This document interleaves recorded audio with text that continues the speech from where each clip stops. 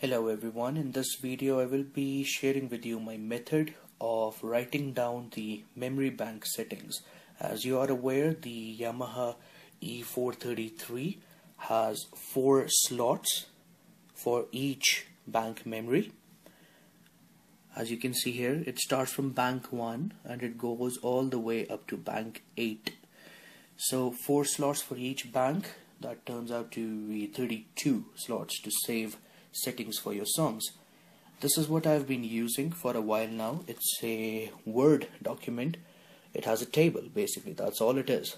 And I've got numbers on the side which correspond to bank, and then I've got these numbers 2, 3, 4 to show the slot. So for example, 4-2 refers to bank number 4 and the second slot. I've got settings for green sleeves stored in this one, and as you can see, I've got the style name and the voice name, and also the style number and the voice number. So I'll be providing a link for this document below. It's going to be a Dropbox link. Feel free to take a print of it and write down your own settings, and please do share your own techniques with me in the comments below. And happy music making. Thank you.